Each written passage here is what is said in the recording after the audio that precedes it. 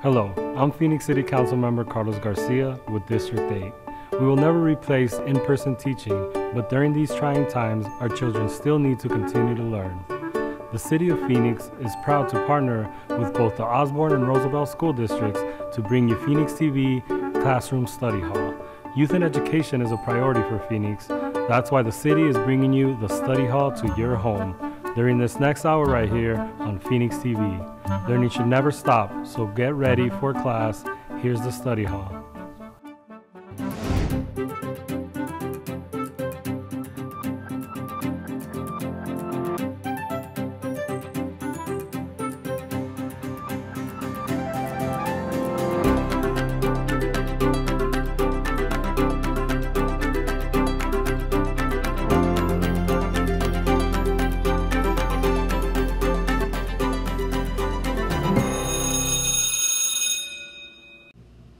Good morning, leaders. Did you know that you are a very important human?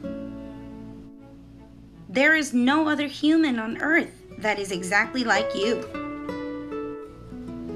Not the way you walk, talk, or comb your hair, which makes you so special just the way you are.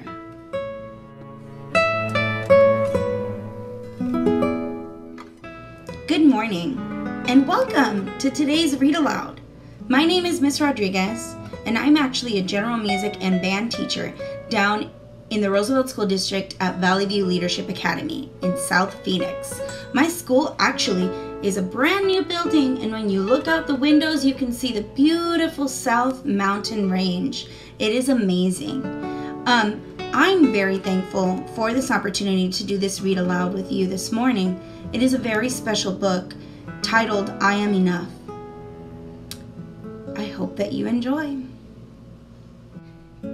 Before we get started with our Read Aloud, I actually wanted to share a little bit about myself.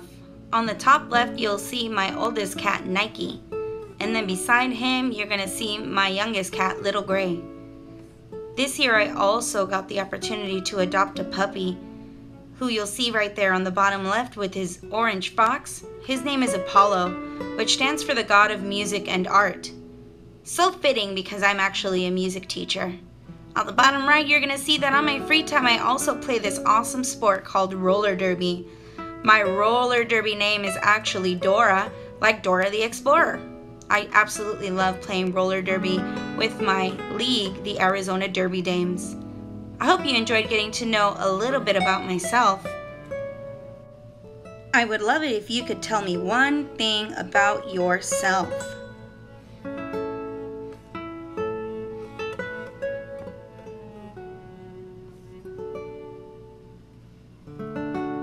That's really cool. Let's go ahead and get started. The book that we are going to read today is written by Black author Grace Byers. The title of the book is I Am Enough.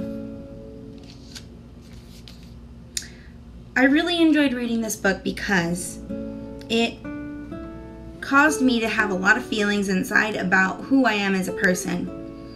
So that at the end of this book, hopefully all of us leave feeling as though, regardless of the color of our skin, where we come from, what we look like, who we are is what matters deep down inside.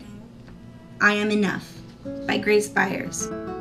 First, let's take a look at the cover of my book. I Am Enough. The author's name is at the top, Grace Byers. Pictures by Keturah A. Bobo. And the picture is of a beautiful black little girl with her beautiful natural hair, curly, pinned back, with a purple headband. Let's get started. Like the sun, I'm here to shine. I Am Enough is an essential book for everyone. An inspiring lyrical ode to loving who you are, respecting others, and being kind to one another. From actor and activist Grace Byers and talented newcomer Keturah A. Bobo. Grace Byers is an actor and activist who stars in Fox's hit series Empire. As a multiracial young girl and a CODA, which stands for Child of Deaf Adults, Grace was bullied throughout her childhood. This book was born out of her desire to empower young girls against the effects of bullying. In her spare time, she volunteers with the nonprofit anti-bullying organization Saving Our Daughters. She lives in Los Angeles with her husband and actor Trey Byers. This is her first book. Ketra A. Bobo is an artist whose dedication to creating vibrant images that depict diversity has gained her attention worldwide. She graduated with a BFA from Columbus College of Art and Design and lives in Ohio with her family of entrepreneurs. Visit www.ketraariel.com.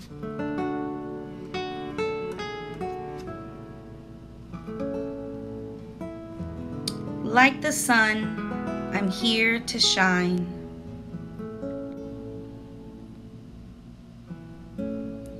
Like the voice, I'm here to sing. Like the bird, I'm here to fly and soar high over everything.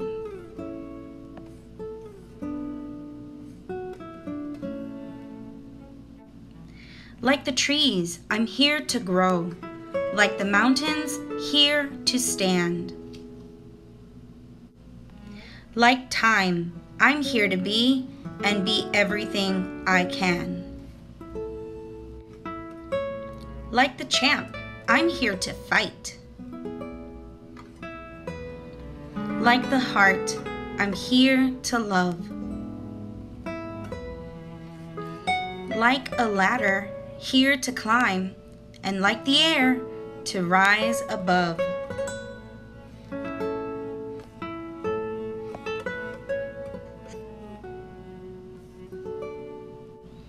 Like the wind, I'm here to push. Like a rope, I'm here to pull. Like the rain, I'm here to pour and drip and fall until I'm full. Like the moon, I'm here to dream.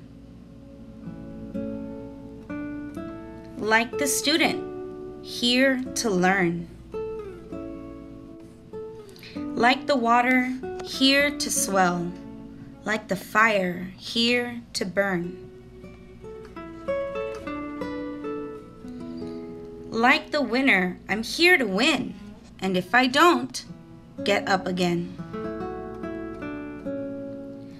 I know that I may sometimes cry, but even then, I'm here to try.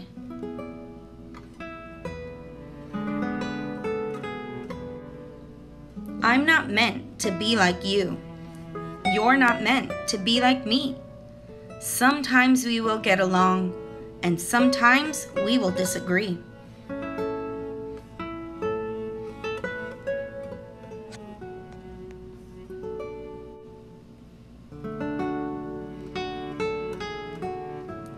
I know that we don't look the same, our skin, our eyes, our hair, our frame. But that does not dictate our worth. We both have places here on earth. And in the end, we are right here to live a life of love, not fear.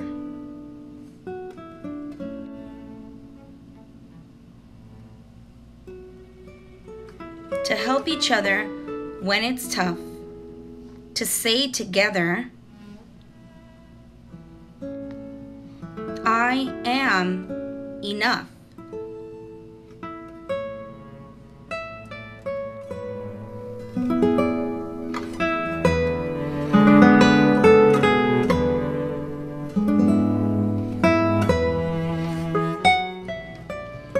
I would love to hear from you. What did you enjoy about the book?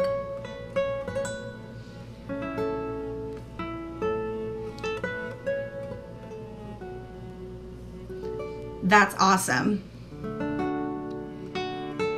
Which picture was your favorite? For me, my favorite picture was this one. I can pay attention to what makes us all different, from the color of our skin to the way we wear our hair. Some of us wearing glasses, some of us liking to wear skirts, some of us liking to wear pants or shorts. We even have some of us that are in wheelchairs and can't walk. Regardless of all of that, we are all human beings. And so this picture is my favorite because it shows me that not all human beings look the same, but each and every one of us is still enough. The reason that I chose to buy this book was to support Black authors in the United States. My friends, I know that you've been hearing about some of the things that have been going on, and I know that you've heard about some of the protests and some of the issues that we are faced as human beings right now. I do believe that the world could give a little more kindness. And so today I'd also like to teach you a small lesson on the 7 habits of happy leaders. Because ultimately, until we all grow as leaders, there can be no change. When I'm a leader, that means that I am in charge of everything that I think, say, do, and feel. Let's get started with the 7 habits. Habit number 1, be proactive. You're in charge of yourself. I have a can-do attitude and always try my best at everything I do. I follow directions and do the right thing without being asked, even when nobody is looking. I choose my actions, attitudes, and moods and don't blame others for my wrongdoing.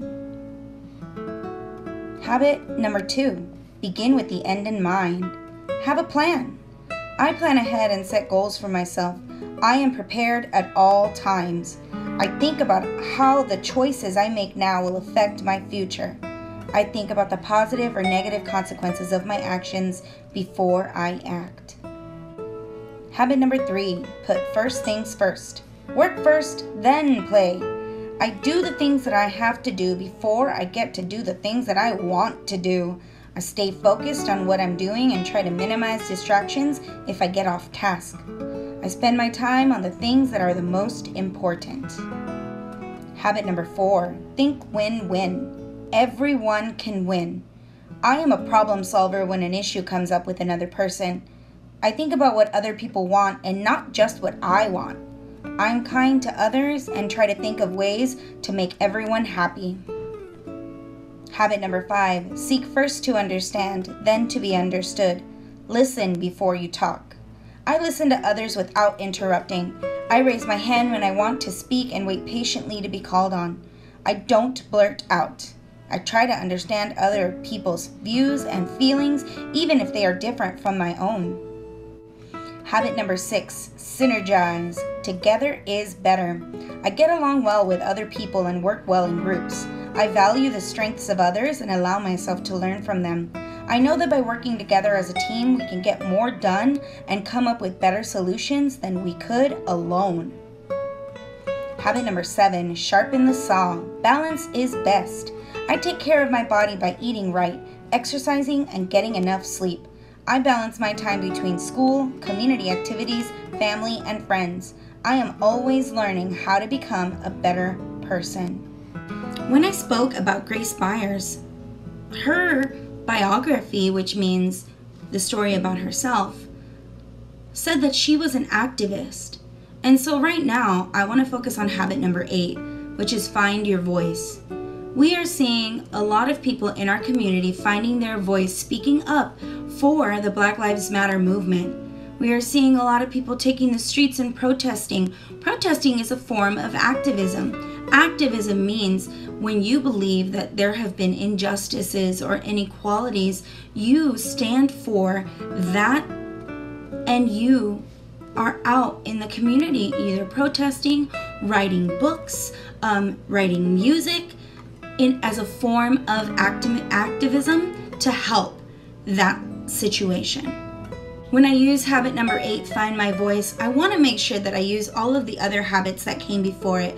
I want to make sure that I also seek first to understand and then to be understood. Because even though I may feel very passionately about something, if another person does not agree with me, then that could cause a lot of conflict. And we don't want to cause conflict. We want to find solutions because that's what being a leader is. I hope that you enjoyed today's lesson.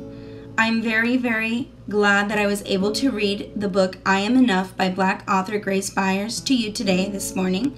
I'm also glad that I got to introduce to you the 7 habits and the 8th habit, which is finding your voice. I hope that you are safe and healthy with your loved ones, and I hope that you have a wonderful rest of your summer. Goodbye.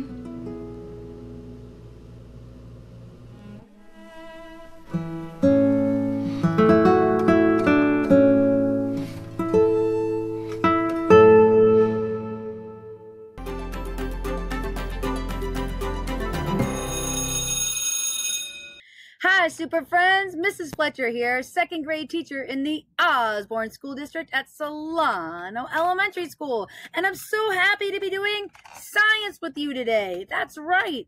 I love doing science. I get to use my 5 senses, and I get to use my powers of observation to try to figure out how things work. I can't wait to do that with you. And recently, in the last couple weeks, we've been talking about the sun and its light, and how it affects the way we see things. What are we going to talk about today? We'll get to it. It's going to be so fun. I love it. All right, super friends, before we really get started, let's go ahead and do our science cheer. Are you ready? Let's go. S-C-I-E-N-C-E, science, science. S-C-I-E-N-C-E, science, science. S-C-I-E-N-C-E, science, science. S-C-I-E-N-C-E, science, science. S-C-I-E-N-C-E, science. Woohoo! So fun. Thanks so much for doing that cheer with me. I love doing things that help me remember how to spell and make me think about science. Well, super friends, we saw in the last couple weeks how the sun's light can affect paper, right? Our solar print paper. We saw the energy can transform it, even on our own regular construction paper. Wow, that really affected it. We also talked about how rainbows were made when the light reflects through the water droplets and the white light of the sun separates into all those beautiful colors. Wow. You know what? It made me think of a question. How and why is the sky blue? That's a great question, scientists. You know what? Let's figure that out. Just why is the sky blue? Brought to our friends by National Geographic in the Big Book of Why, right? First big book of why. Why is the sky blue? Well, the air has lots of different things in it, like dust and gases, like ozone and oxygen. And light from the sun hits these tiny bits and scatters. That means it moves all around. During the day, when the sun is shining bright, the blue light waves scatter the best, and it makes us see the sky as blue. Wow, that's so cool. Hey, what does this little circle say? Want to stay cool in the summer? Well, yes. Wear white so the sunlight bounces off of you. Oh, bounces off of us like it reflects. Oh, kind of like a mirror. Or the way that the light reflected through the water droplets and made a rainbow. So, okay, super friends, I know white is a light color. So if I wore white instead of my blue shirt, it would help me to stay cool. But is there an experiment to see which colors actually attract the heat? The thermal energy from the sun? Thermal energy is the heat energy from the sun. What if we did an experiment using red construction paper, yellow construction paper, and blue construction paper? But how would that tell us about the thermal energy, the heat energy from the sun? Well, what if we used these pieces of paper and we tried to see which ice cube would melt on which one the fastest? That would show us that color kind of absorbs the thermal energy from the sun. That's a great idea. We would be able to see the thermal energy converted to melt the ice cubes on each one of these papers. I see this blue paper is kind of dark. It looks the darkest to me. So I predict that this blue paper is going to melt the ice cube the fastest. That's my hypothesis. That's when I predict what's going to happen based upon the information and data that I have. Now, we're going to make sure that we need to use our 5 senses, right? We need to use our powers of observation. We need to use our sense of sight. We need to look and observe with our eyes. We need to listen and observe with our ears.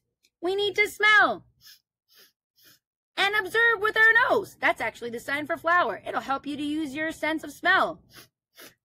We need to observe with our sense of taste. And we need to observe with our sense of touch. That's right. So we're going to go check out our experiment and see what we find out. Which one is going to melt the ice cube the fastest using the thermal energy from the sun. What's your prediction? Let's use the sentence stem. I predict that which one do you predict is going to make the ice cube melt the fastest? Are you ready to go find out? Let's go to the experiment. All right, friends. The first thing you want to do is get your supplies together. That includes your construction paper and your marker. Let's check out our colors. We have yellow, blue, and red. Now we're going to make sure that we fold them evenly. Let's start with yellow. Fold it in half. There we go. Nice and tidy, all the corners. And then fold it in half again. Now let's fold our blue construction paper. Fold it in half and fold it in half again. And then we're going to follow that with the red construction paper. Now, these folds are going to be cut. We want to make sure that we have construction paper for 4 trials. That's 4 experiment tests. Let's get our scissors. Yep, we have our marker ready to go. Let's get our scissors and we're going to cut our 4 pieces of paper. This makes sure that we have 1 sheet for each color for each of our trials. So we'll have a red piece of paper for the first trial, we'll have a blue piece of paper for the first trial, and we'll have a yellow piece of paper for the first trial. There's going to be 4 trials or 4 tests, so we need to have a paper color for each test, for each trial. Then we're going to label it. We're going to mark the first one, 1, then second, 2, the third trial, 3, and then 4. And then we're going to cut up the rest of our paper and then label them 1, 2, 3, and 4. Let's do that with our other sheets. Great. There's our blue and there's our yellow, all labeled 1, 2, 3, and 4. Now let's set up with our ice cubes. You can see I had to hold them down, the papers down with rocks because it's windy. Wow, you can see that yellow and red are starting to melt. You'll want to check in on them from time to time and make sure that your ice cubes are not shaded at any time during the day. I did our test around 3 o'clock in the afternoon. Let's check in about every 5 minutes and 10 minutes. And then it takes about 15 minutes or 20 minutes. This is at 10 minutes. This is at 15 minutes. Ooh, looking pretty close. Red doesn't have as big of a wet spot as blue or yellow does. I wonder who's going to win. Whoa, look at that red. Let's write it down. Here's our trials. Here's the first trial. Trial is the word that we use for our tests and our experiments. And in the first trial, we're going to write down the second trial, the third trial, and the fourth trial. This is how we record our data, our information. In our first trial, red was the winner. Who was closest again? Oh yes, blue. So blue would be who I want to write down, kind of just to let myself know who came in second. Here's our second trial. There's our ice cubes. See all the 2s? Yep, you can see all the 2s on each one of them. Ooh, blue seems to be going. Ooh, look at red and yellow. That was close. On to our third trial.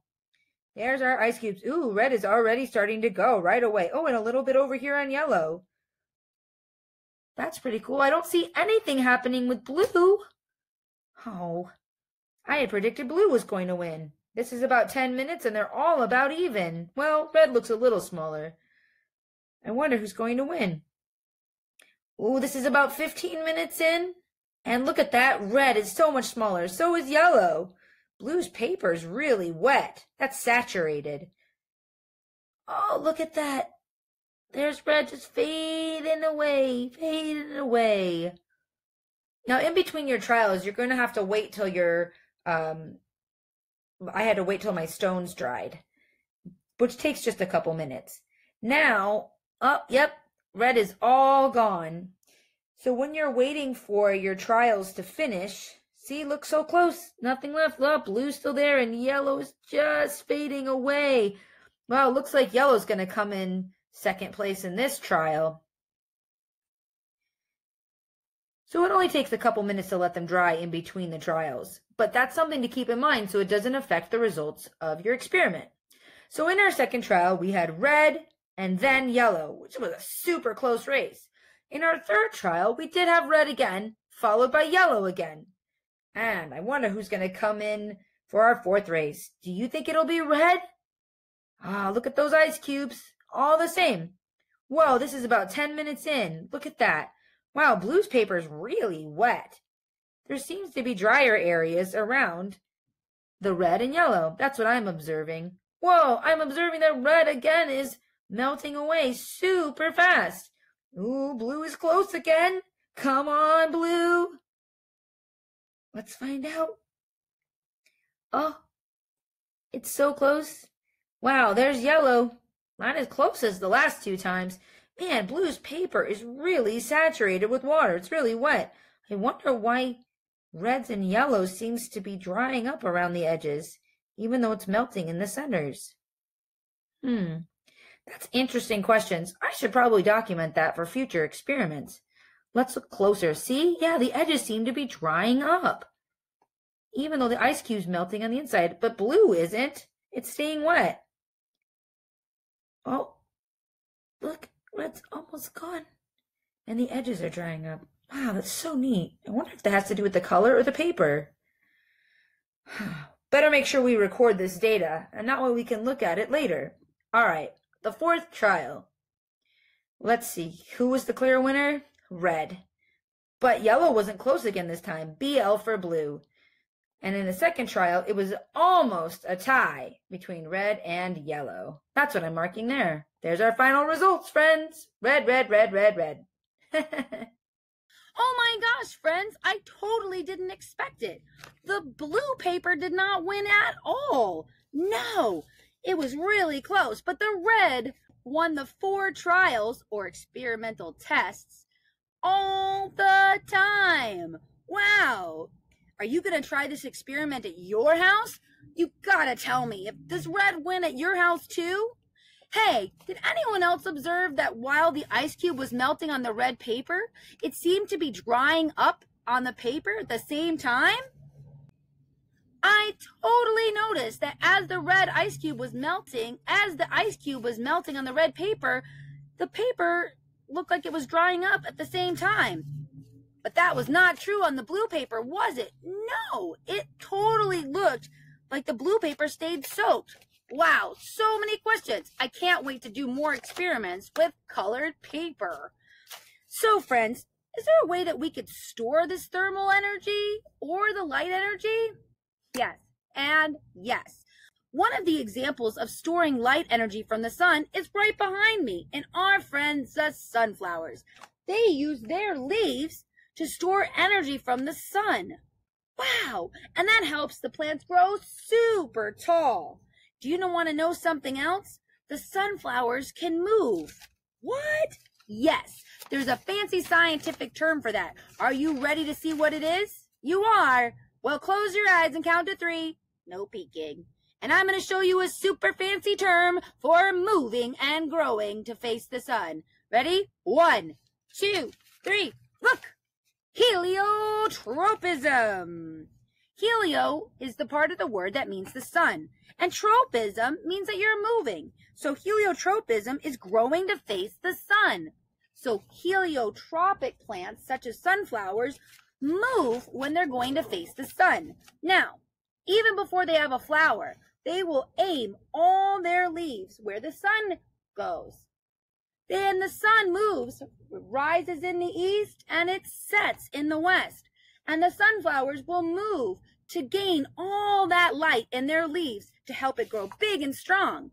Now, when sunflowers get older, they stop moving. That's not sad. They're just using all that energy instead to focus on making new seeds. So great. Sunflower seeds are great for snacks and for growing, well, shade from my sunflowers. We love that. Quick question, friends. Do you know where the sunniest place on Earth is? Can I give you a hint? It's in Arizona! Not just all of Arizona, specifically in Yuma, Arizona. Yuma, Arizona is the sunniest place on Earth. Who knew? So great. Is there another way to store energy from the sun? You bet. You can store the light energy from the sun in something called solar panels. In this little box right here, it charges a battery inside my solar light. Now I got this solar light from the dollar store and it looks like a sunflower. And watch this cool trick. When it's light, the light doesn't come on. And if I cover the solar panel, it comes on. Cool, huh? It's storing the sun's energy to charge the battery. Solar panels and solar energy. So neat. Oh, friends, this is great. But I have one more thing for you. I have a super great book, and it's called You Are Light. It talks about all the different energy that we've been talking about. The light energy to warm the earth, feed plants, make things grow. Let's check it out. You Are Light by Aaron Becker.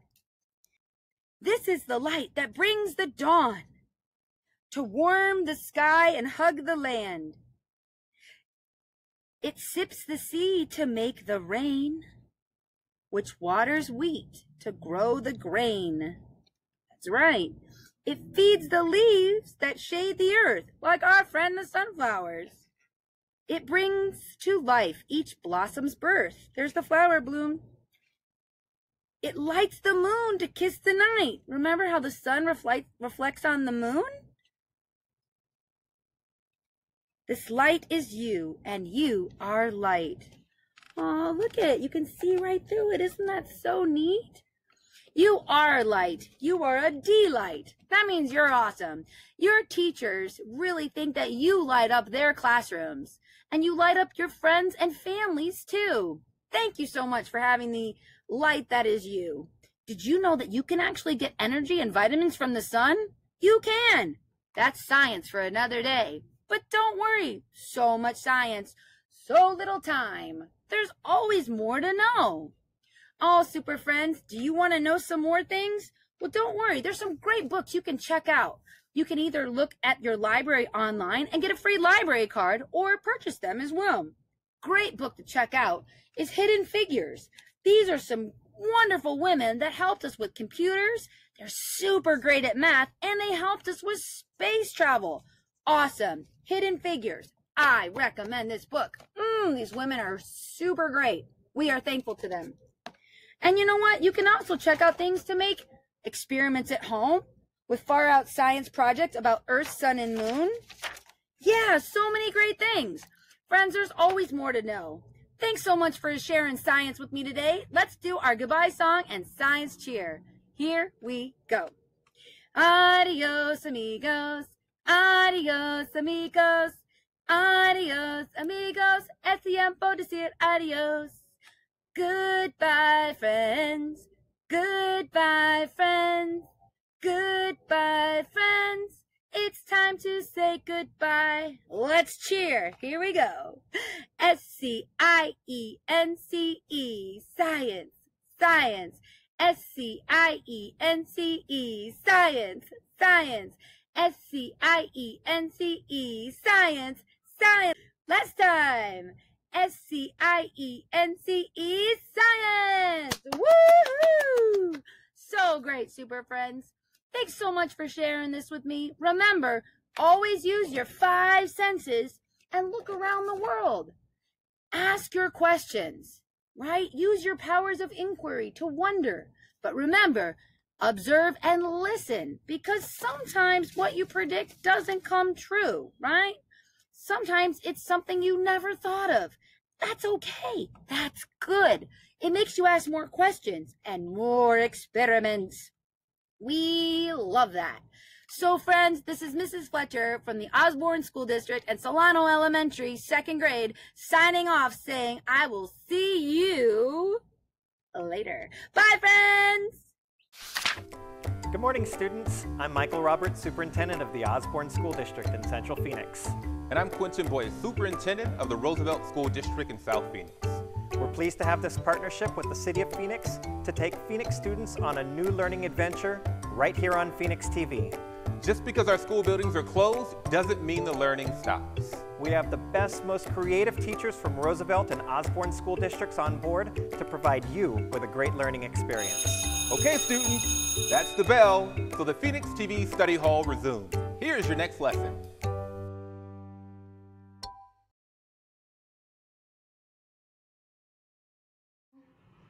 Hello, welcome to 1st and 2nd grade science. My name is Ms. Soto. I am a 2nd grade teacher at the Roosevelt School District.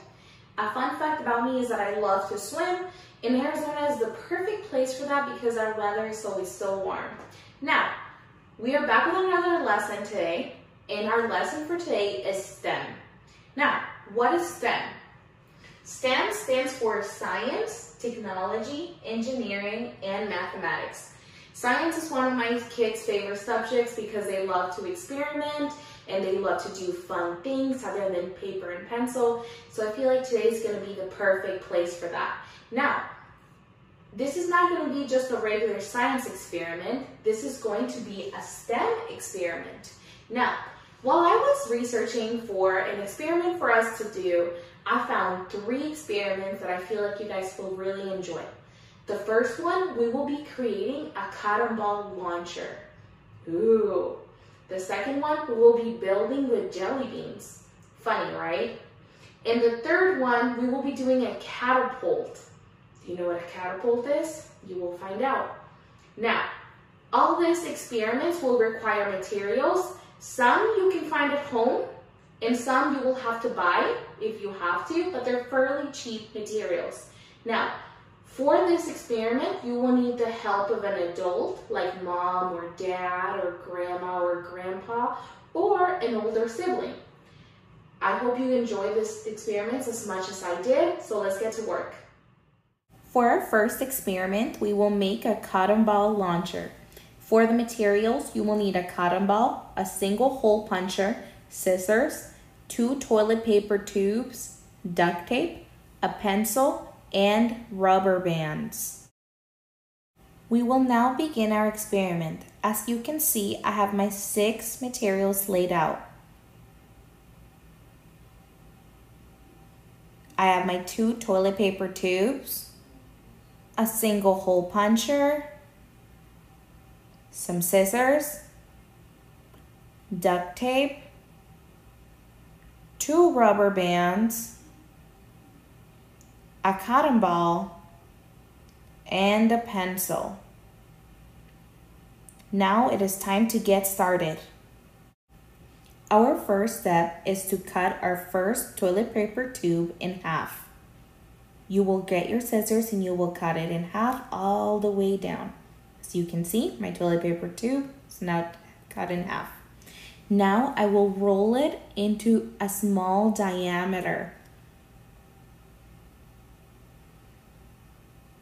Now, I will tape it so it is secured.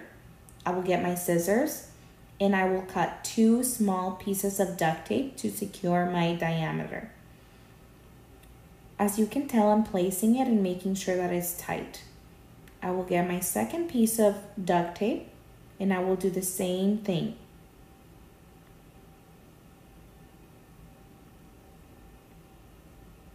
There you go. It is ready. Now, since we have taped it in place, it is now time to put my duct tape and scissors away. I won't no longer need those. I will get my single hole puncher and I will punch a hole on one of the ends of my toilet paper tube. Cardboard is hard, so as you can tell, I'm using my both hands and I did it. There is my first hole. I need a second hole on the opposite side. There you go.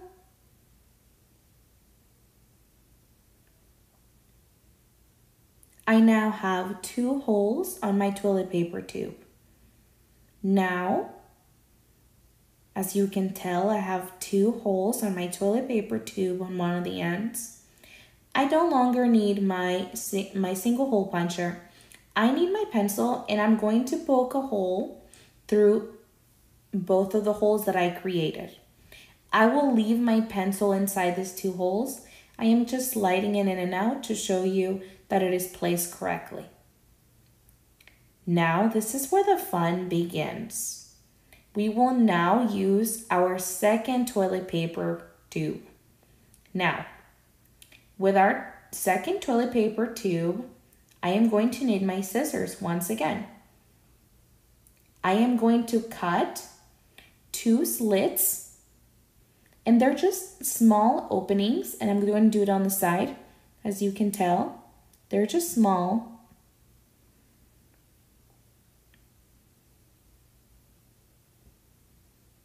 In a second, I will show you how small they are because I will press them down.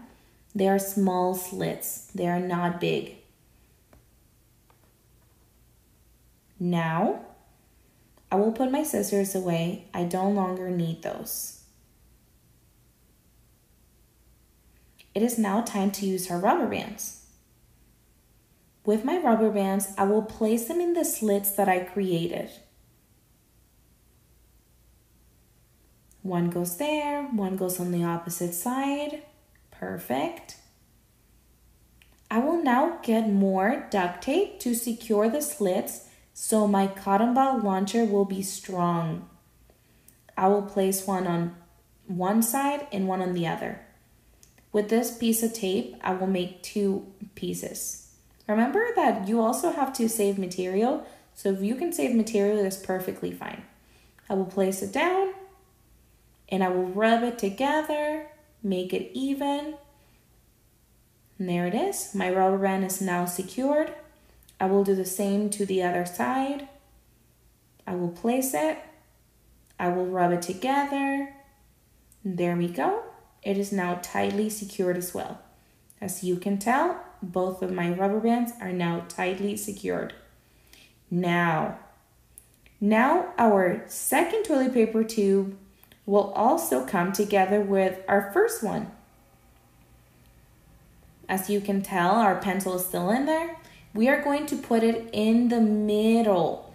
Now it's starting to look like a launcher. The rubber bands are going to go around the pencil, just like that. There you go. Just around the pencil. It is ready. Now the fun begins. Our cotton ball will go inside the launcher. We will place it. It is now ready to go. Let's go. Let's do this. Let's test it out. Whoa, did you see that? That was awesome. Let's watch that again in slow motion. Wow. I really hope you enjoyed the cotton ball launcher experiment we just created. That was a really fun experiment, and now we are ready for our second one. Our second experiment is called Building with Jelly Beans. The materials you will need, you only need 2 of them. You will need toothpicks and jelly beans. Let's get started. All right, let's get started. I have laid out my materials. You will need jelly beans. I got all kinds of jelly beans of different colors, and toothpicks. Let's get started. I have gotten my toothpicks out of the box, so we are ready to go. My jelly beans are in the jar, as you can see. Now, I will take a jelly bean and I will put it on the corner of one of the toothpicks. My goal is to make a cube. I'm going to be buildings. So, if I'm going to make a building, I have to make a strong base. So, I'm going to make it into a cube. As you can tell, I am putting one on each corner. Think of a cube or a square. That is our base. Jelly beans are kind of hard, so don't be afraid to stab it in there, but also be very careful. Toothpicks can be kind of pokey, so you have to be very careful with your fingers. Hold it very tightly, just like I am.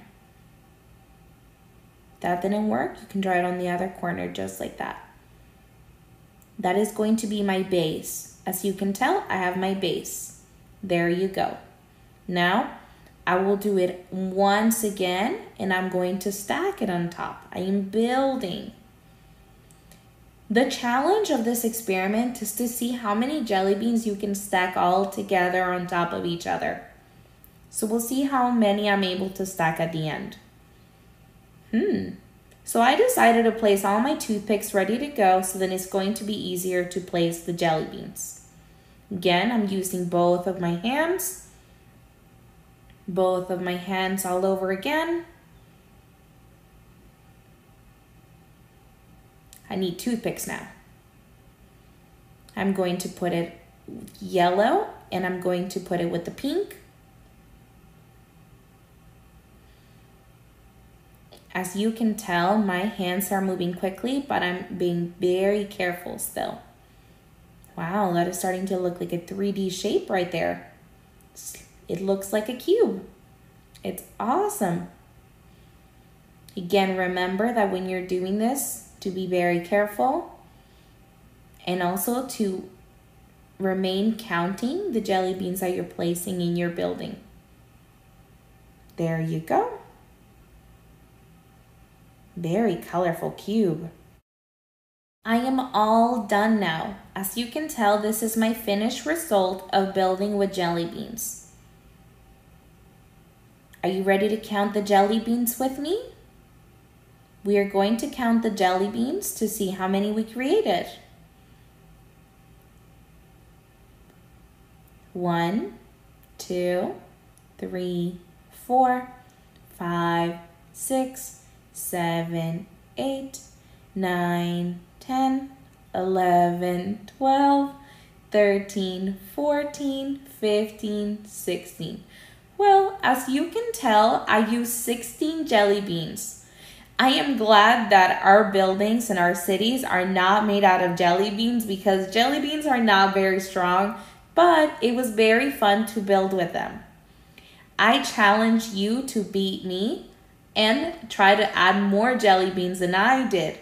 I only did 16, but I'm pretty sure you can do more.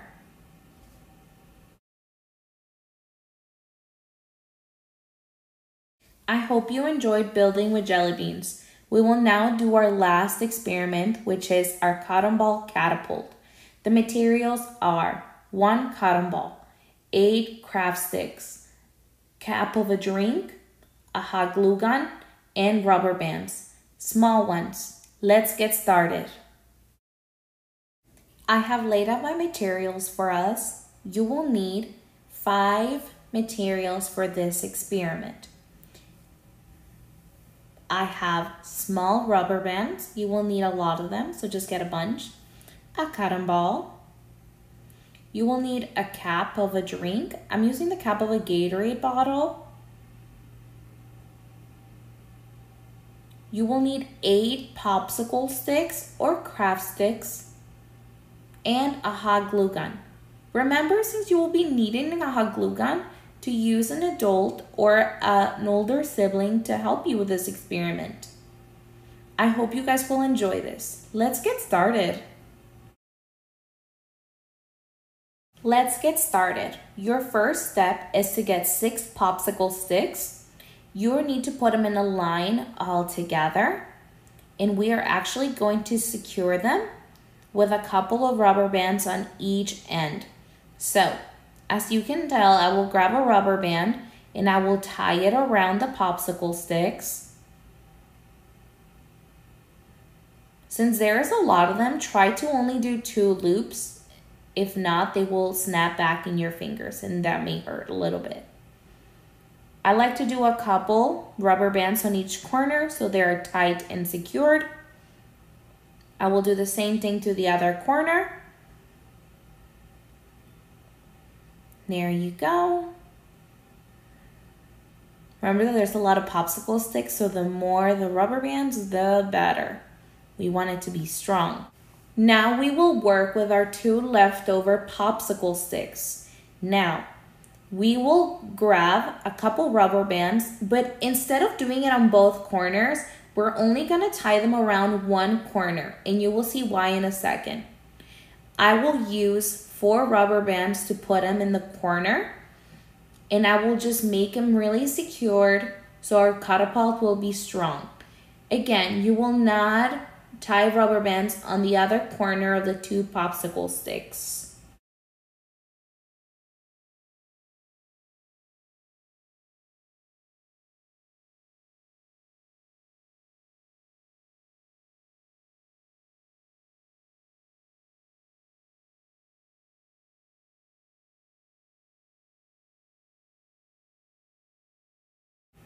Now that I have finished tying my rubber bands with my 2 popsicle sticks, I will carefully open them and I will stick them in the middle of my 6 popsicle sticks created. I'm going to secure them. Now that we have them secured, I am now going to use more rubber bands to secure them all together.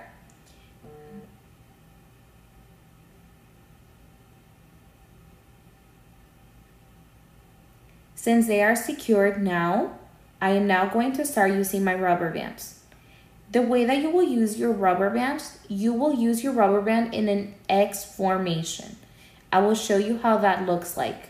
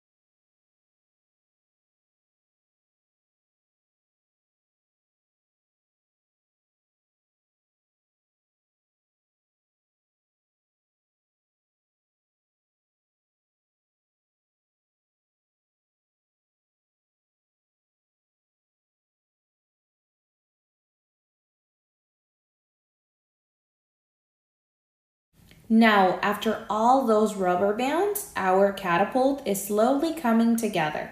It is now very tight. Now we will use our hot glue gun. We will place some glue on the corner of our sticks.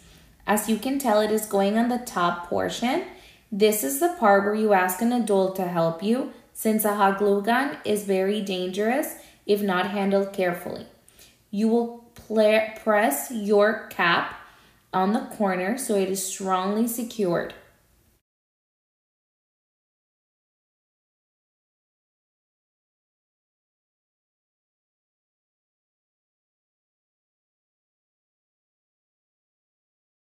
I am double checking that it is strongly secured, and I'm going to test it out without the cotton ball.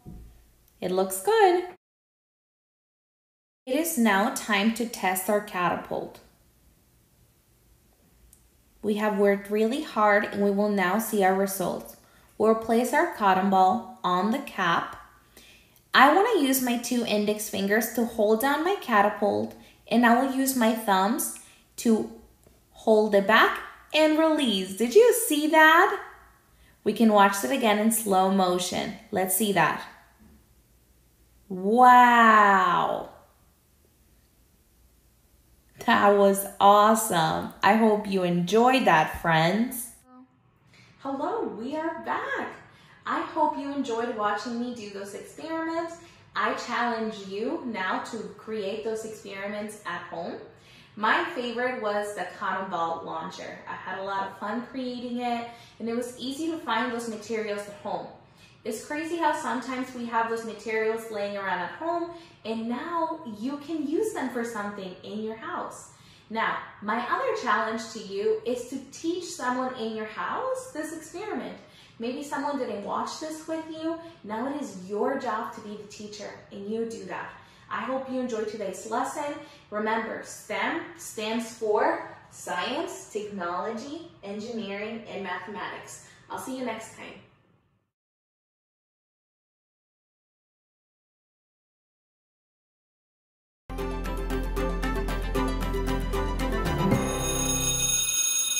My name is Mrs. Macias. I am a 4th grade teacher at Sunland Elementary. Fun fact about me today is that I came to the United States when I was 7 years old. I was born in a different country. The name of that country is Mexico or Mexico. Do you know that Mexico borders the United States? And you should know that I'm sharing this fact for a very obvious reason. It'll become more obvious as we move forward. The Sonoran Desert is shared between the country of Mexico and the United States. The reason why I'm sharing that is because today we are going to do a read aloud together called The Night Flower. Have you seen this flower before? Does it look similar to something you've seen? Other than the night flower, it is also called the saguaro blossom, which is our state flower in the state of Arizona. The reason why it's our state flower is because it only grows here in Arizona and parts of Mexico. If it's called the saguaro blossom, where kind of plant do you think it grows on? Exactly, the saguaro. It grows on top of saguaros, and we can infer, that the night flower, when do you think it blooms? Do you think it blooms in the daytime or at nighttime? You're right, it blooms at night. That's why it's called the night flower. Today we are going to talk about different types of plants that are able to adapt to our Sonoran Desert. So in the Sonoran Desert, the different plants are able to adapt to their environment, to the heat, to the cold of the night. Do you know what adaptations are? Adaptations are those things, those characteristics that plants or animals do in order to survive to their unique environments. Think about the plants that you have seen all around when you are walking your neighborhoods, when you are on the freeway with your family, or if you're ever taking a hike on the weekend. If you look at the different plants, they're very unique to us in Arizona. And when you travel to other parts, say California, they live by the beach, the plants start to look different. Why do you think we have different plants? We definitely have different plants because they adapt to the environment. Plants that survive in California weather would probably not survive here in our Arizona weather. So while I'm reading this book, I want you to keep that in mind and pay attention to those unique characteristics of the saguaro blossom and the different plants that this book will show. And I also want to challenge you and think about the animals that will come up in the illustrations of the book, the pictures, and think to yourself, how do these animals also adapt to their environment? Because both plants and animals can adapt to their environment. Here we go. The Night Flower by Laura Hawthorne.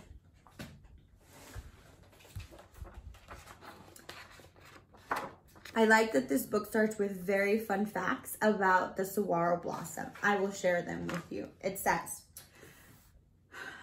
the saguaro cactus is found in the Sonoran Desert, which stretches approximately 100,400 square miles from the southwestern United States to the northwestern part of Mexico. The saguaro's flowers are special because they bloom for a single night once a year.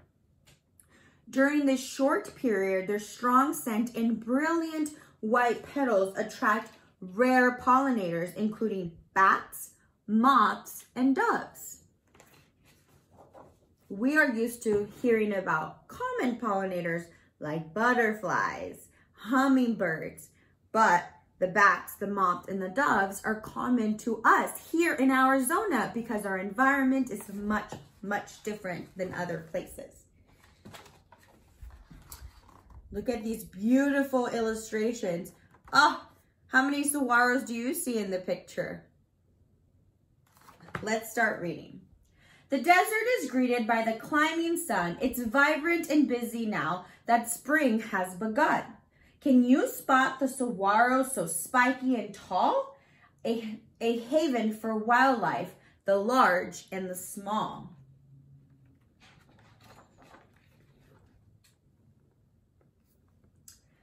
Atop of the saguaros, at great lofty heights, birds can sit safely and rest for their flights. Woodpeckers tap, making holes with their beaks, little round homes where they can retreat. The desert blooms pink, orange, yellow, and red, while bees, birds, and butterflies dance overhead. Bright colored petals call out to small beasts, enticing them nearer for nectar-filled feasts.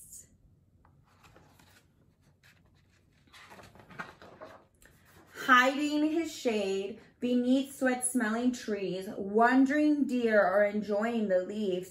Young squirrels leap from thin branches that sway. They top and they hide, carefree as they play. I feel like I've seen these kinds of trees in my neighborhood. Have you? As temperature rise, the sun bakes the hard ground. Sleepy eyes close and there's barely a sound. Spotty-scaled lizards look out at the view, waiting for nightfall when noise will ensue. Interesting. It's nighttime and it's so calm. Everybody's awake with closed eyes. What do you think closed eyes means? Could be sleeping. Animals wait for the night flower show, but for now the whole desert is sleepy and slow. A tortoise plods by in the heat of the day, while a rattlesnake rasps as it snoozes away. The desert wakes up as the temperature cools. Animals search for the precious first bloom. They head for a cactus, the tallest in sight, waiting and watching as day turns to night. As the darkness sets and moths stir in delight, searching for flowers in the cool desert night, a fierce, furry hunter with sharp-pointed teeth howls at the sky on its little pink feet. And high in the cactus beneath the bright moon, a tiny green bud is beginning to bloom. Wow. Its white velvet petals unfurl and reach high, and a thick, fruity fragrance fills the night sky.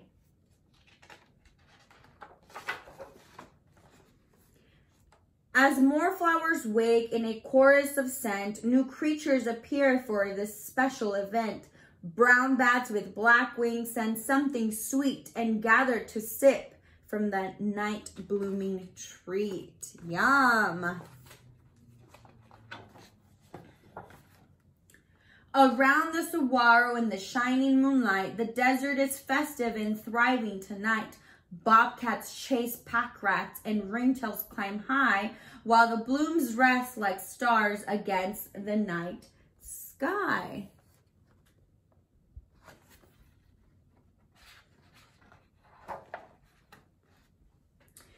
At the dawn of the day, with the new rising sun, the bats hurry home to take care of their young. For the birds and the bees, there are still a few hours to visit the cactus and sip from its flowers.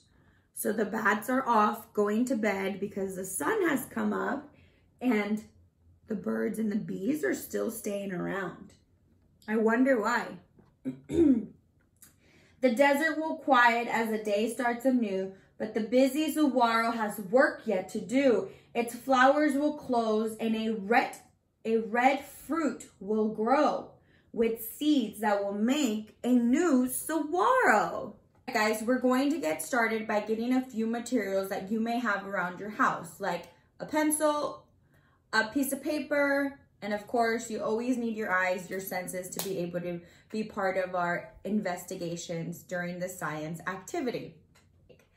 And then I wanted to touch base on the saguaro. Here is a diagram of a saguaro. Saguaros are so special to us here in Arizona and from my home country, Mexico, where we are able to see them. And when people come from other places, they're like, whoa, that's such a strange plant. And they immediately are attracted to them because they are so unique to our Sonoran desert. So saguaros are able to adapt and survive to the Sonoran desert climate because of very special structures that it has. We're gonna start from the bottom and work our way up. These special roots that they have, they grow shallow. They don't go deep into the soil. They stay very close to the top of the soil so that when it rains and that it can collect water much quickly rather than waiting for it to go all the way down. So shallow roots allows it to collect water much faster than if it had really deep roots, like really big trees or things like that. Then we move on to its beautiful trunk. We can think of the saguaro like our very own kind of tree because it does have a very big trunk. They get very big, very thick. What's important to know about the trunk is that inside of this beautiful structure, inside it contains water. And the water is inside of this big trunk because, you guessed it, it stores its water. It makes sure that it has enough water through the very dry seasons of the desert. So if it's not raining, it has the water that it needs to survive inside its trunk. How cool is that? And then we move up and we have the spines. The spines are here because animals that live in the desert, of course they know that there's water stored inside of these cacti, that the spines, why do you think they have the spines? They totally have the spines to protect themselves from the animals that are trying to drink its water. Awesome. And then, of course, we have its arms. Saguaros have different arms. They can have 1, they can have 2, they can have 3, they can have 5, they can have tons of arms. And then as we move up to the crown of the saguaro, the crown, like the top of the head, would be where it grows its fruit, its blooms, and all of that good stuff. And every arm has its own crown and it starts to develop blooms or fruit. And then of course we have the red fruit that carries its seeds. When the seeds fall off, a new saguaro can begin its life cycle. All right, guys, let's get started in sorting our different plants into the categories of either desert or other, keeping in mind the characteristics of a saguaro. And if these plants have similar characteristics, we can infer that maybe they grow in the desert or maybe they don't. We want to keep in mind the structures of it, thinking of the saguaro, giving you that reminder one more time. So let's get started with the little guy that I brought. He has, or this guy, this plant has spikes, which is similar to the saguaro. Yes, it has a similar color to a saguaro. It is skinny and spiky, and it's growing new blooms. That's why I'm wearing my gloves. We want to make sure that we're safe. Do you guys think it goes into the saguaro if it has spikes? If it's green, doesn't have leaves, kind of has a big trunk like the saguaro. Okay, I agree with you. Let's go ahead and I am going to tape him there. Let's see if he stays.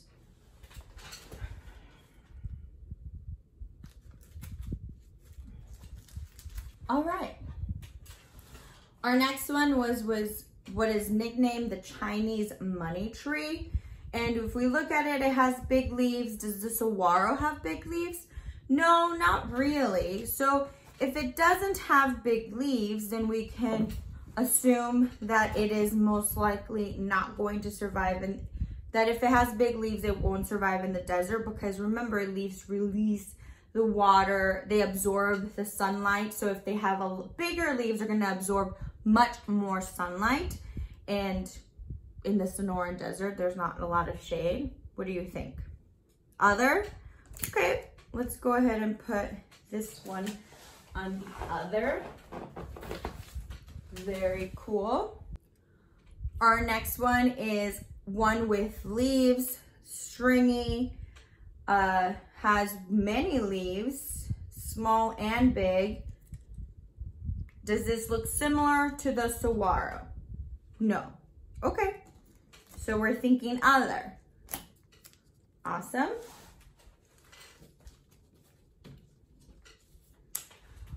We have what I nicknamed my elephant ears. It has leaves. Saguaros don't necessarily have leaves, but if I look at this one closely, it's kind of squishy, and it has a similar structure to the thickness of the trunk of a saguaro. And because of that, I think that it could survive in the desert. Could look like a shrub. If it has small leaves, is it collecting more sunlight or less? Probably less. So let's go ahead and put this one on the desert. Maybe not our Sonoran Desert. Great. And then we have up next this particular tree branch that's coming from a tree that is in my backyard, but it has very small leaves in comparison to something like the Chinese money tree that has very big leaves. Do you think this would grow in the desert or in other? What are you thinking? Small leaves, maybe desert? Let's see. We'll put them there. For now, you know, you could continue this investigation by testing these plants, putting the other into in your backyard and seeing if they would grow. And then we have the very famous pancake plant, or UFO plant, like I like to call it. Big leaf, very circular, big leaf, getting a lot of sunlight, absorbing a lot of sunlight with its leaf. Do we think it's going to grow in the desert or in other climates? You're thinking other? Perfect. Put her in other. I'll put her slanted so it fits. Great. And then we have this one. Very flat, has spikes. Remember to be safe and wear gloves. I'm holding it from the bottom. And it's squishy, same coloring as the saguaro would have. Looks a little similar. If I take one of these from the elephant plant, the color is similar. Scientists use all of their senses. See how similar the coloring? Maybe that's an adaptation. Okay, we're thinking desert.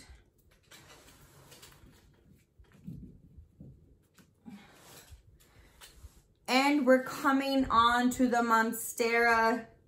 Do we think the monstera would survive in our desert? It's a little sunburned if you look at the brown. If plants have brown, it means that it has a little bit of sunburn. So knowing how big this leaf is, does it look anything like a saguaro? No, not at all. Has a big skinny stem, big leaf, kind of broken, Swiss cheese-like, has holes. You're thinking other. Okay, let's go ahead and put this beautiful plant in other. Covering up our saguaro, huh? All right, and then the next one is what I call our hairy man, or our hairy old man hair. Have to be very careful with this one. If it's going to prick me and I have to wear gloves, similar when handling a saguaro, do you think it could survive in the desert? Why do you think it has the hair? Does it use it to protect itself some way, somehow? Maybe to keep animals away. And again, has that similar color. It's tough. Okay, we are thinking desert.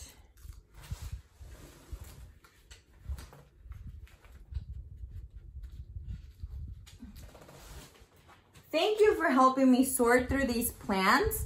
I wanted to share this investigation with you because remember, even though we're not at school right now, we can be scientists at home by asking ourselves questions about the things that are around us. Like I did. I developed this activity by looking at my different plants and thinking, could these plants grow in our Sonoran deserts? Ask yourself those questions as you're walking in your neighborhood. Do the plants that they have, could they grow out in the wild Sonoran desert? Or are they protected by shade that the house has? Is that why they're able to grow? Because they have controlled the conditions in which the plant is planted or potted? Or do you in your home have plants inside? Have you asked yourself, why are those plants inside? Have they adapted to survive inside? What kind of characteristics is your family giving the plants? What kind of environment are they giving the plants in order for them to survive? Thank you for learning with me. Thank you for investigating. Thank you for putting on your science hat. I encourage you to do this at home and ask yourself about the different plants that you see growing in your neighborhood or in your home. Thank you, boys and girls. I will see you another time. Have a great summer.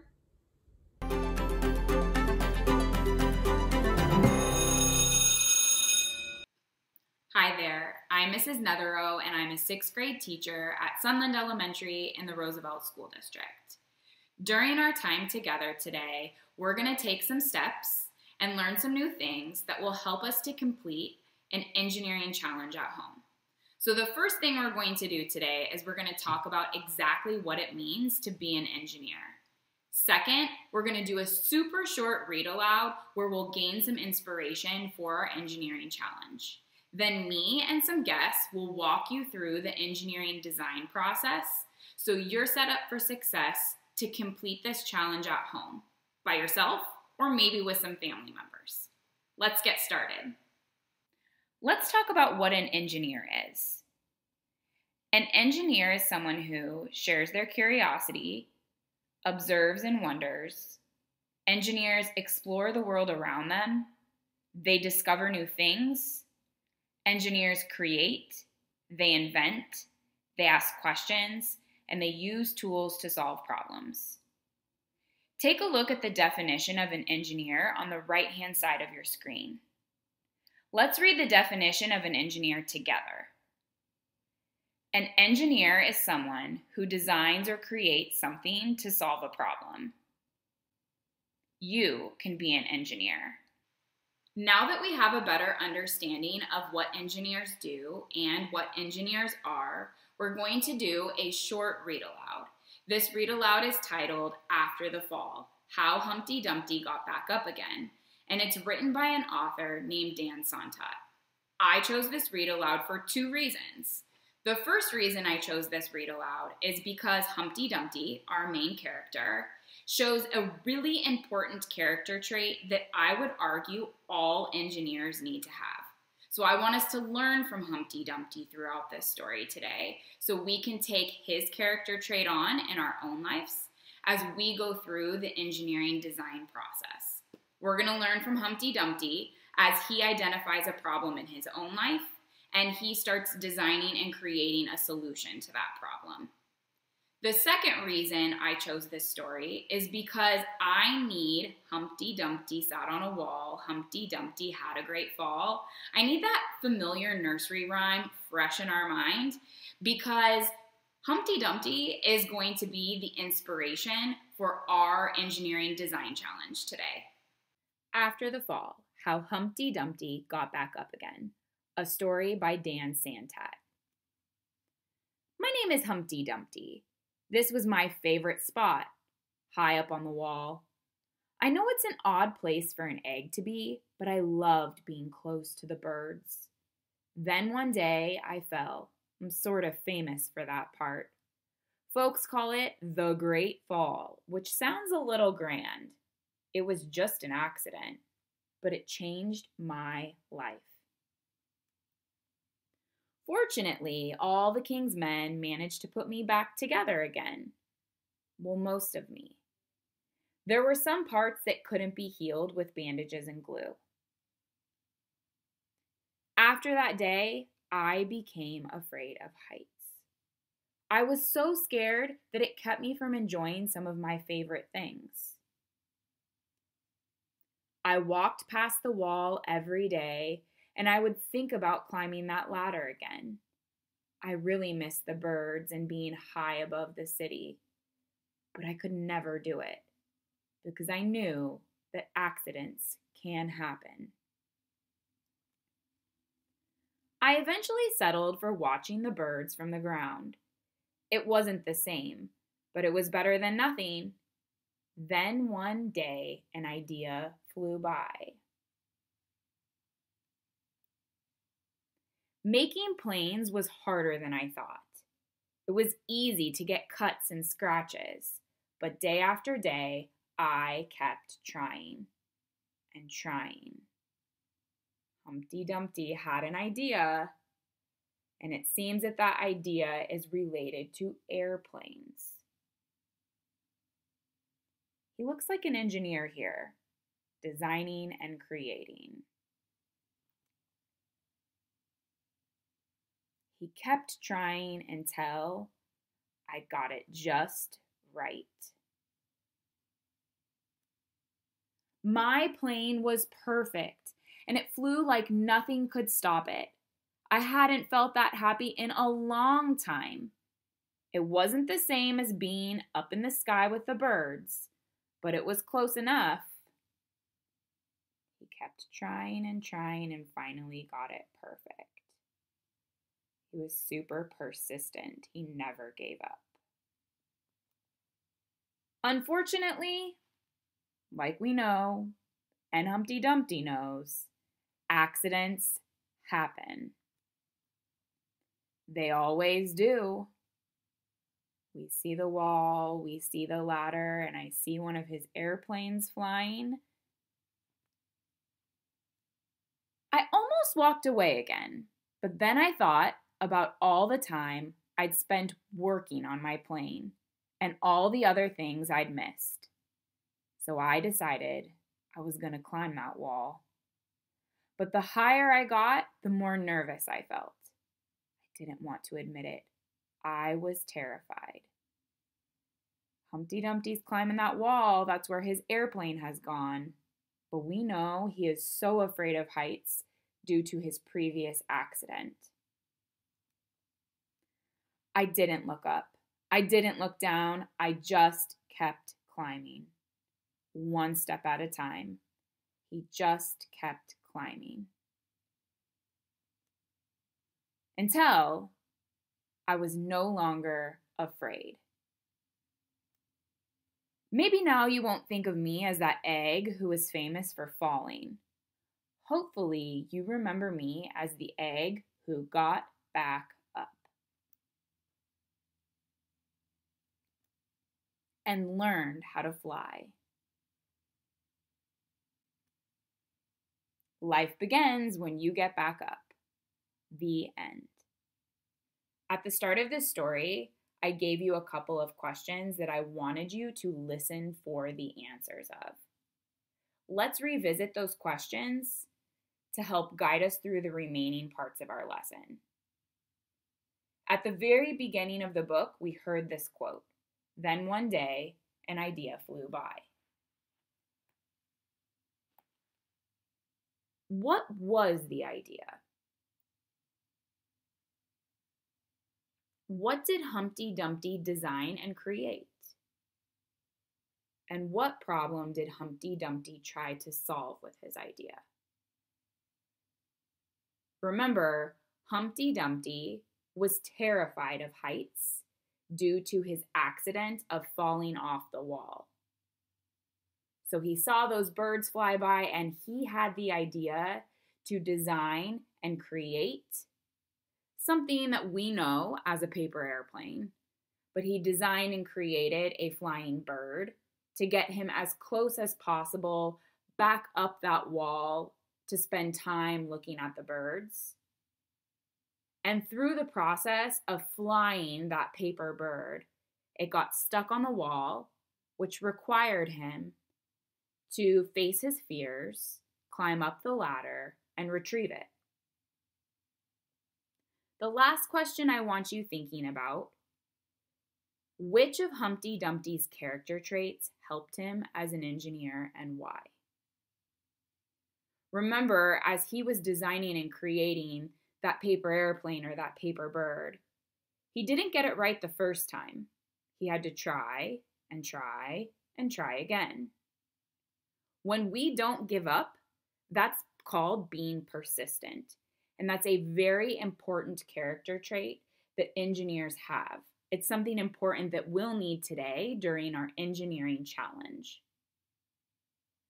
Engineers need to be persistent because you're not going to get it right the first time. You're going to learn from your mistakes to always make improvements until you do get it right. We know that engineers take real-world problems and they brainstorm and think up designs and creations to solve those problems. Humpty Dumpty was an example of an engineer. We also know that when we come up with solutions to problems, we might not always get it right the first time. So we have to try and try and try again. That's called being persistent. Today, we're going to be going through the engineering design process to complete an engineering challenge. So here it is. It's inspired by Humpty Dumpty. We are going to be using found materials around our home to design an egg contraption.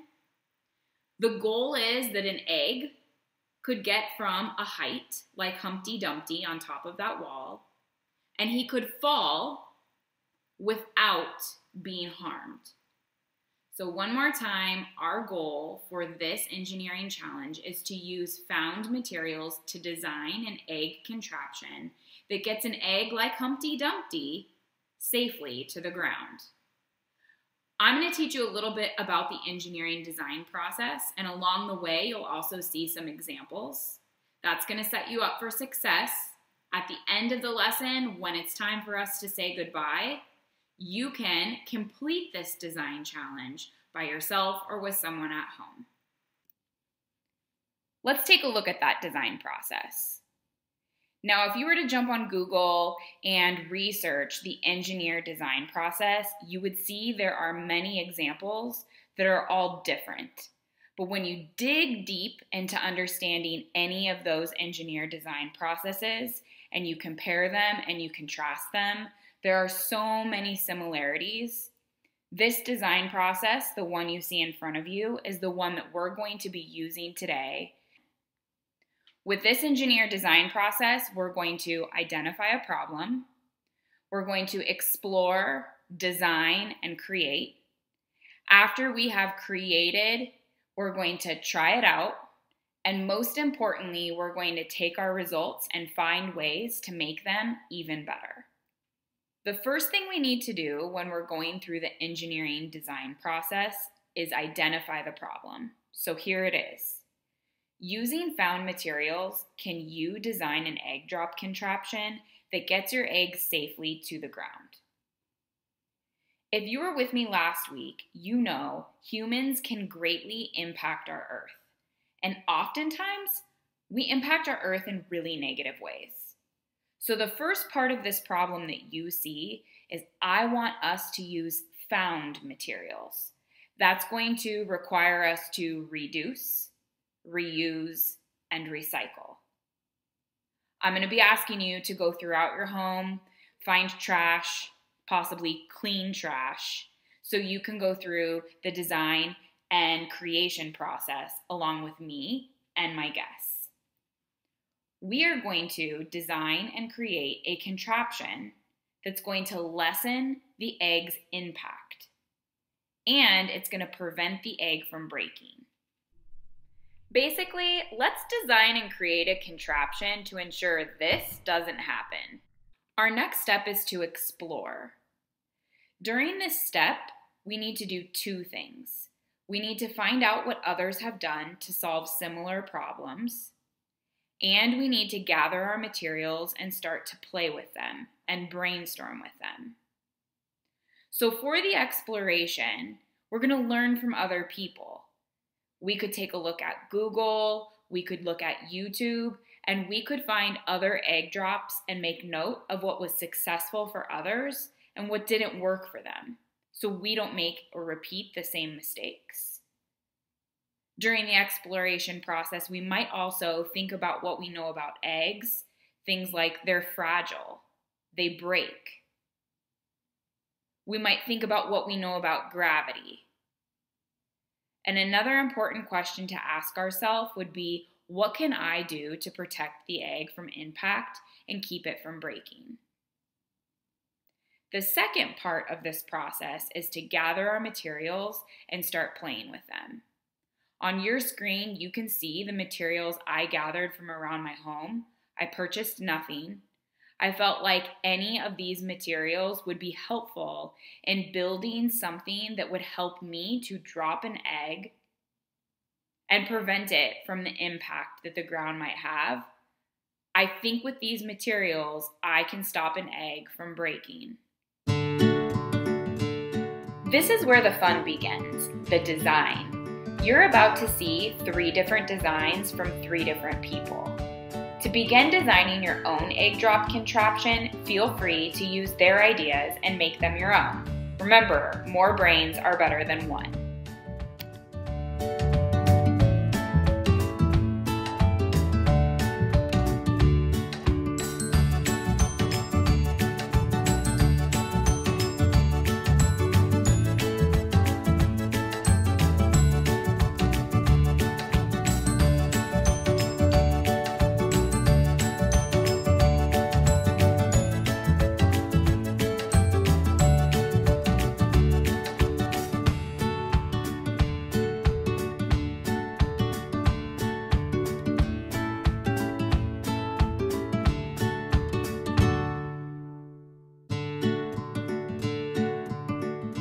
Up next, create. Let's get to building an egg drop contraption that will save it from breaking. Use your plan to build your idea. You might notice some changes or revisions are being made. That's all part of the process. Feel free to do the same.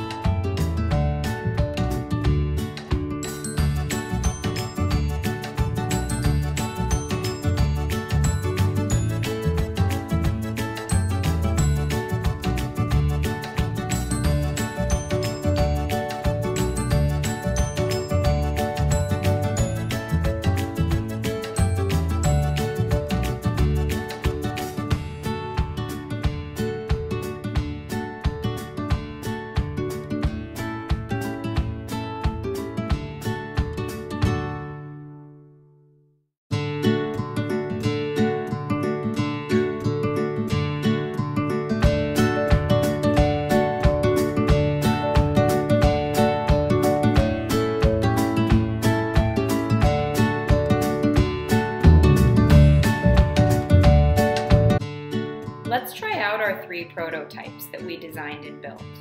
While we test our ideas, we want to make sure we're making observations so we're able to determine what worked and what didn't. That way we can cycle back through the design process and improve our contraption to make it better.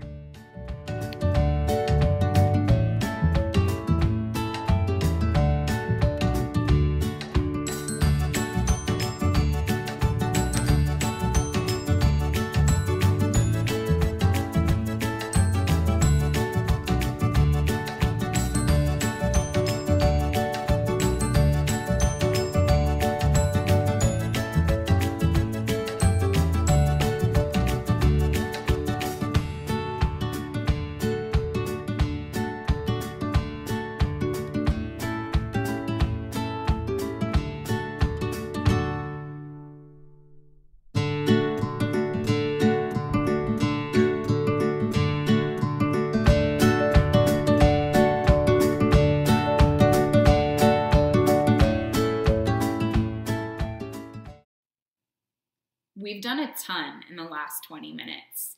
We've learned about what it means to be an engineer. We know engineers are people who look at the real world, they're looking for problems in the real world, and they're wanting to design and create solutions to those problems. We also know that engineers need to be willing to try things over and over and over again. They need to be persistent, because the fact is most often when we're trying to find a solution to a problem, we're not going to find a solution the first time. Then you helped me and some of my guests as we worked through the engineering design process. We were given the problem of the egg drop challenge, and we explored, we designed, we created, and we tried our potential solutions out. Now, out of the three of us, only one egg drop contraption was successful. Only one was dropped from a height, landed on the ground, and the egg survived the fall. I want you to think back to those results. What worked? What didn't work? What would you do differently? And now what I would like is for you to take the strengths and think about the weaknesses, to be persistent just like Humpty Dumpty. And I want you to try this egg drop challenge again. Make it your own. Cycle back through the engineering design process and give it a try on your own. Good luck with the engineering design challenge. Thank you for joining me today. Stay healthy, and I hope you enjoy your summer.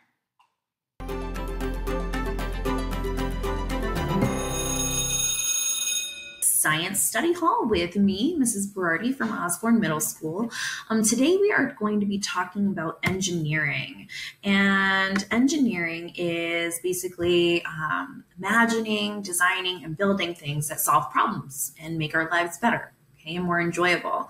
And today we are going to be engineers. And going along with our definition for engineering, engineers develop important and creative solutions to solve problems. So whether that could be something like an artificial heart or technology to clean up an oil spill, or even rides at amusement parks, we need engineers to make sure that those rides are both fun and safe. So again, engineers just use their knowledge of math and science to help them solve problems. And we are going to be engineers today solving a problem. And we're going to use something that engineers use when solving problems, which is called the engineering design process. So you can see that the engineering design process starts with identifying a problem. Okay, you brainstorm solutions to the problems, think of answers to that problem. You choose one of your brainstorm designs, you build it, you test it, and you see how it does. And if it does well, great, you build upon that. If it doesn't do as well as you wanted, you go back to the drawing board and you try again, or you adjust your design as needed. Okay, so that's why this part over here is kind of a circle, right? Because you have to rebuild it, test it again, maybe rebuild it again, test it again. Okay, but first we identify the problem. And so I always like to use real world scenarios in our engineering design challenges. So our real world scenario is that there are a group of scientists in the jungle of South America, and they're studying animals down there. And these scientists, they need supplies, but there's no way that a helicopter or an airplane can land in the dense jungle. So we are going to need to design a device that will allow us to drop supplies to them from an airplane or a helicopter. And our device is going to need to slow the supplies down before they land so they don't break open on impact and get damaged. And they're also, our device is going to have to allow the materials to be dropped straight down so that they can land in a designated area so that the scientists can find the supplies. Here are my scientists and the animals that they're studying. And you can see that big white X on the ground. That's going to be where we want our device to land. Because that's where the scientists are going to be looking for their supplies. When you're testing this at home, you obviously don't need to set this whole thing up. I just did because I had the stuff and I thought it was cute. All right, so when we're designing our falling device, you're gonna need the following supplies. So we're gonna be making our falling devices out of some kind of paper. It could be cardstock, it could be construction paper, it could be lined paper, it could just be plain white paper, it could be newspaper, a magazine, whatever paper you have around, use it, that's fine. You're gonna want several pages in case one, you mess up, when you have to redesign. You might want a piece of paper to write your ideas down on. You might also want a pen for that. Beyond paper, you're going to need tape or glue. You're going to need scissors. You could rip or tear your paper as needed, but it's probably going to be better to use scissors if you have them.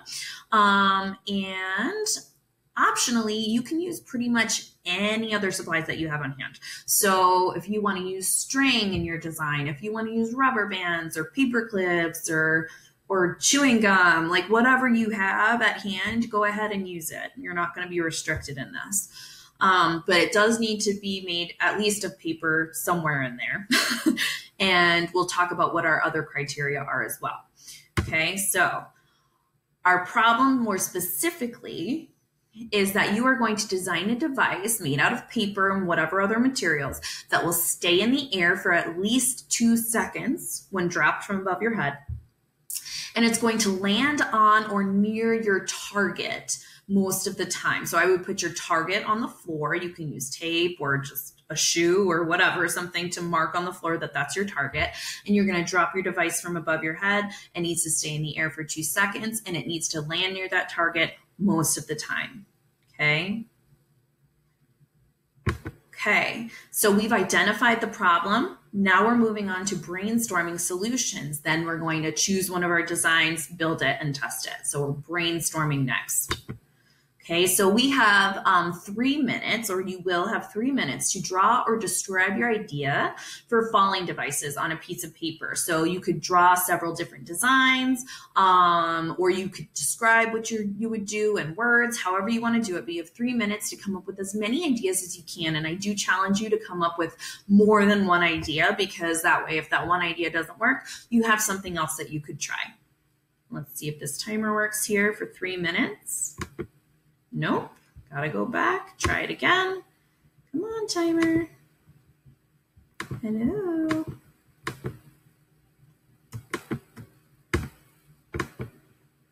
Is it gonna work? Yes, okay. And you have 3 minutes to make your designs.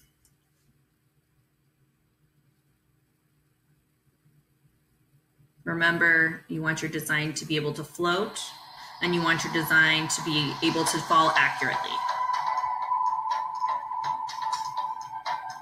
Think about things in real life that help things fall slowly.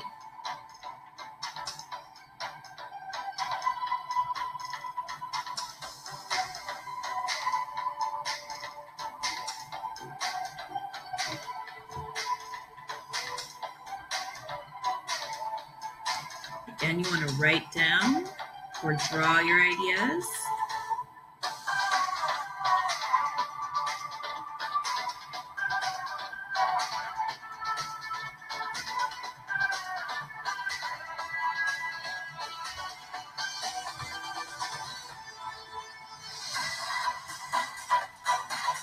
And remember that you're going to only be using paper and whatever you have around the house. So be a little bit realistic with the ideas that you're coming up with.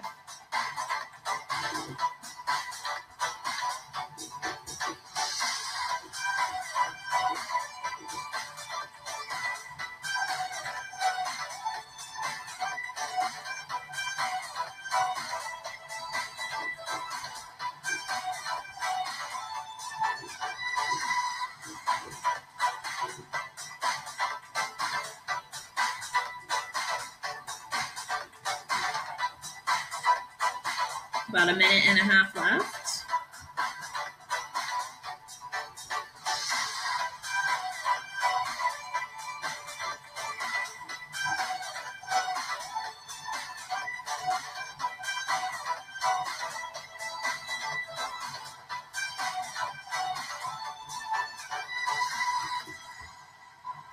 I actually am gonna cut us off a little early.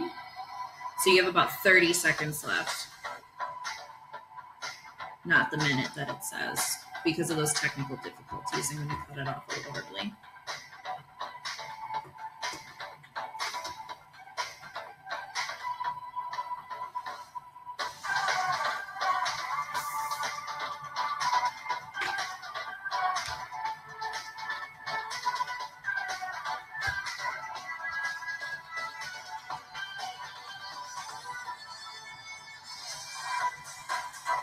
All right, and so I'm stopping that a little bit early because we are going to run out of time if I don't. So here, let's move forward. So hopefully you came up with at least 2 different ideas. I do not expect you to have built your ideas. I'm showing you right now some of the ideas that I came up with, and I built them before I made this video because I didn't want to have to show you my crummy drawings. So I just built my ideas to show you. But you should have some drawings or some ideas written down on paper that hopefully you can take one of those ideas and build it. So you might have come up with some stuff similar to mine. You may have come up with something completely different. You can choose one of the ideas that I came up with if you don't like yours. Any of these designs would be fine, but if you came up with one that you like, go ahead and build it. And I am choosing this simple design here to build for myself. And I'm going at this little, it's kind of like my plan is to kind of spin it like a helicopter. And see if that will stay in the air for 2 seconds and land accurately. All right, so we're going to take a few minutes to build our first design. Let's go.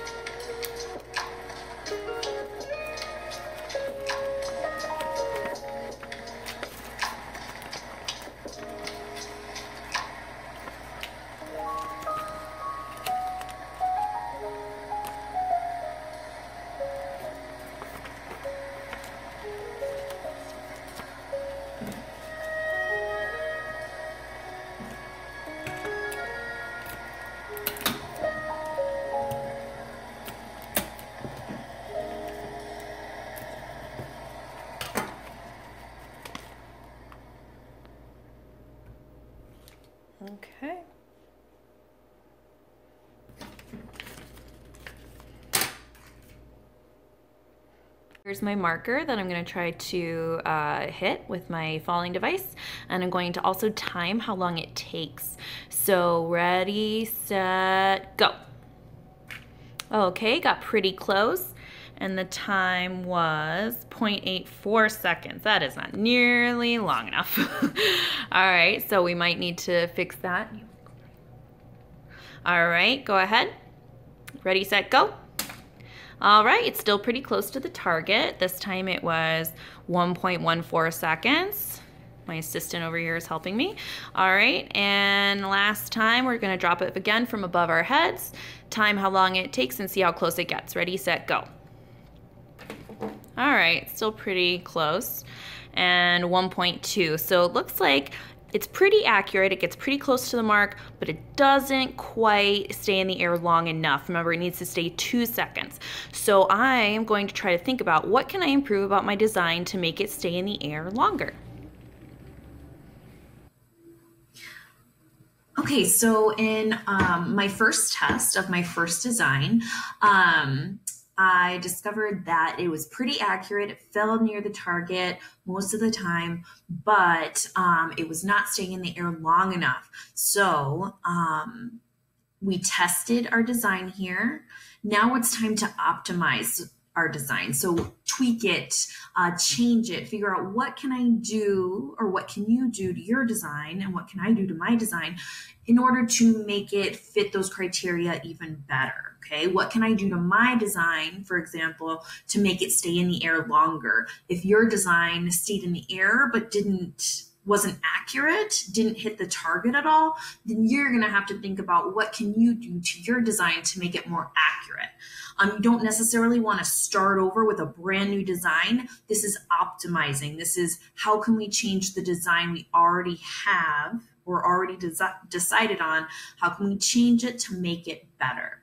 Okay, so we've identified the problem, we brainstormed solutions, we selected our design, we built it, we tested it, and now we're going to fix it and make it better by optimizing it. Then we will test and evaluate it again, okay? So the thing that I've decided to do with mine is I'm going to make the wings or flaps a little bit thinner. And I'm hoping that if I do that and I kind of spin it when it falls, that it'll keep it in the air longer. So I'll see you after we're done building and testing.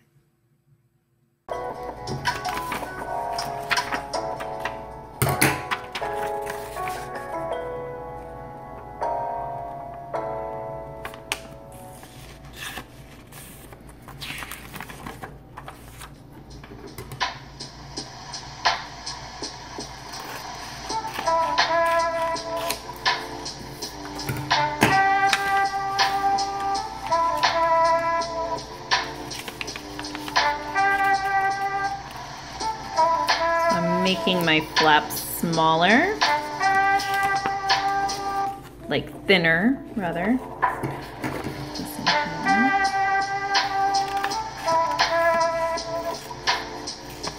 You can be changing your design however you want.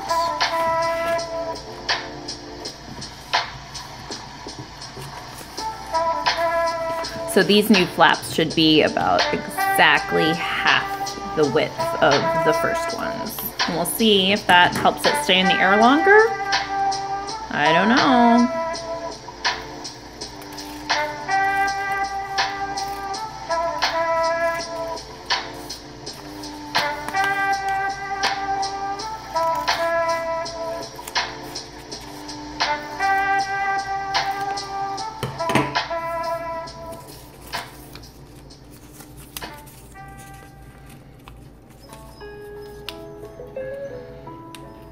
Everything else to be the same, just the width of the flaps has changed.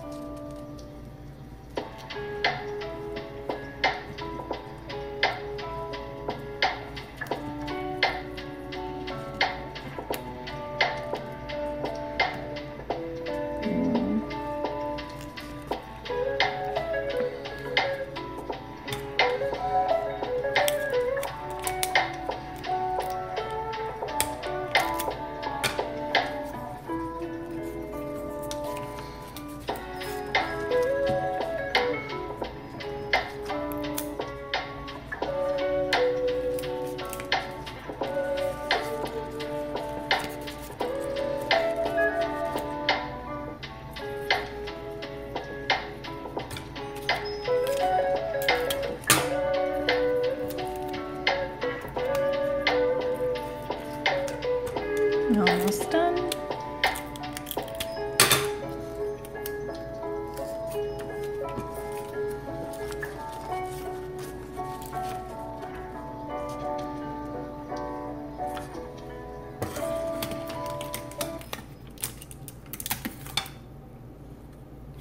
My music turned off. There it goes. Okay. I have my new device. Hopefully you're done fixing yours. Here I am testing my redesign with smaller wings. I'm gonna kind of spin it like a helicopter. That was my original plan. So here, we'll try that. Ready, set, go. Okay, I think it lasted longer. Ooh, 2:27, so over 2 seconds, perfect, and it's still really accurate. All right, I'm feeling good about this. Ready, set, go. Oh, that one was really not accurate at all, and it was not quite 2 seconds. So maybe not super reliable. We'll try it again. One more time. Remember, we're dropping it from above our head. Ready, set, go. Hey, pretty good. 1.28. Well, the first time it was over 2 seconds, and it's definitely super accurate. There are a couple other things I could try, but we're almost out of time. So maybe I'll try a few more things on my own, and you can try some more things on your own at home as well. All right, so you saw that I tested my second design. It was a little better than the first. I have some ideas of what I could do to make it even better and re-optimize. So now we're kind of going to be stuck in this circle of let's build it, fix it, test it again, see what happens, try something else, like tweak it a little bit, build it, test it, right? So, and we want to make it as good as possible. Unfortunately, today we're out of time together, but I think I'm going to continue working on mine here at home and see if I can make it as good as possible. And I encourage you to do the same. See how long you can keep it in the air. See how accurate can you make it. And good luck. Have a wonderful Thursday.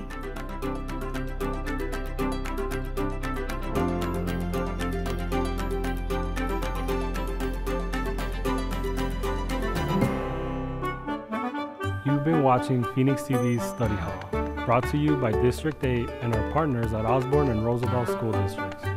Tune in Monday through Friday from 9 a.m. to 11 a.m. for more Study Hall. I hope you learned something today and keep up the great work.